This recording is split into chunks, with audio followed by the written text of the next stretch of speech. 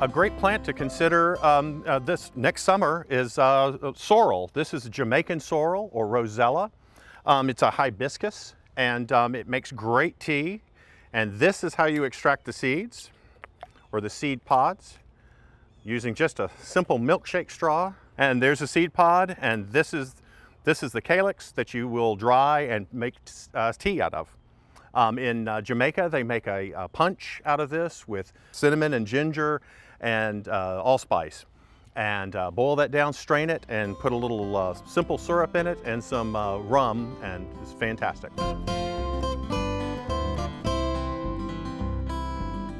Thanks for watching. We have other quick tips. Just subscribe below.